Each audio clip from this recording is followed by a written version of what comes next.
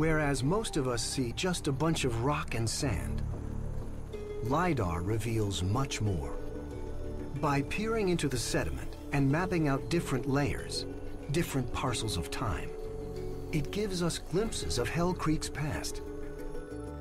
Its ancient geological events, like floods, droughts, volcanic eruptions, and where Dakota fits in.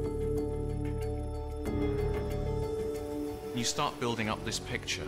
It's not just a rock anymore. It is a snapshot in time. It is a place which, if you can close your eyes, you can go back to now and reconstruct it. So far, what LiDAR has been able to reconstruct is the lush environment Dakota lived in.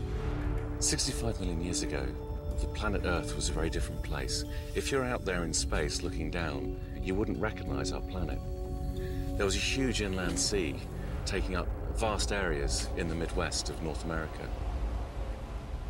The sea and the rivers that fed into it made Hell Creek prime real estate in the late Cretaceous, allowing all sorts of large animals, including our hadrosaur, to thrive.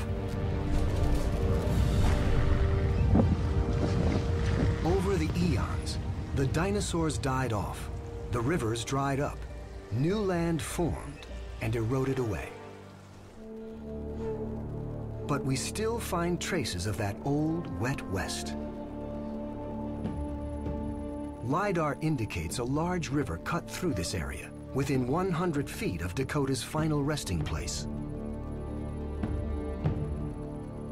If it had moved just this 100 feet, it would have completely wiped out our fossil.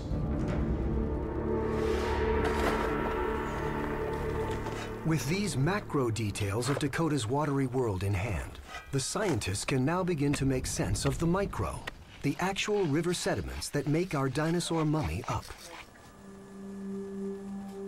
Sedimentologist Dr. Joe McQuaker believes Dakota didn't just spend time near water, but under it.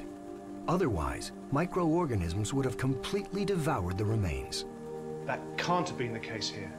We know here that the dinosaur has been replaced by the mineral iron carbonate. Iron carbonate, it turns out, comes from microorganisms too, but from bacteria that live in environments devoid of oxygen, like at the bottom of a river. These bacteria also feast on dead animal, but in much more minute quantities than their air-breathing counterparts.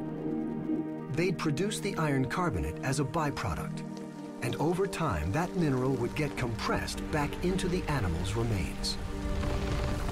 That's how you preserve this dinosaur.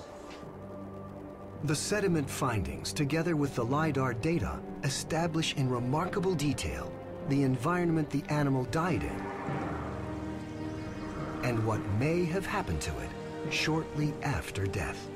Results that could explain Dakota's remarkable journey and pave the way for bigger and better dino mummies.